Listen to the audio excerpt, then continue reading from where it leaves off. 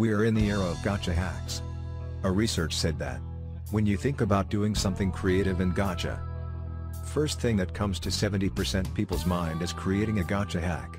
Rest 29% is mind is full of gacha custom poses. Rest 1% is other stuffs. Source: trust me bro.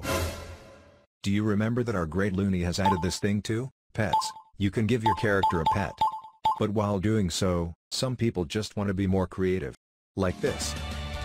Oh, what a nice bear. Yes, it is a nice bear. Your OC's head stuck with the pets options pet is really not bad. But as we are evolving towards the future, we should evolve our pet making style too. Cause these are already cute, we should accept what we have already. No need to add our OC's head on the pets. Bro, did you forget about gacha logic? Oh, also didn't you already made your OC as a fox once? Oh no.